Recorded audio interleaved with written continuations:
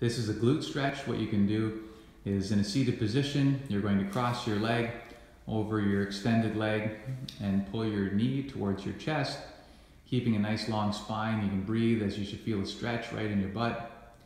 And then you can switch sides. Also, if you want to make it more difficult, bring that foot higher up your thigh and drop your knee towards the ground. As you bend forward, you should feel that stretch in the glute. You can also do this lying on your back. If you flip on your back, you can do this in bed, making it more difficult by wrapping your hands around your hamstring as you try and pull your leg towards your chest, breathing in your nose, out your mouth.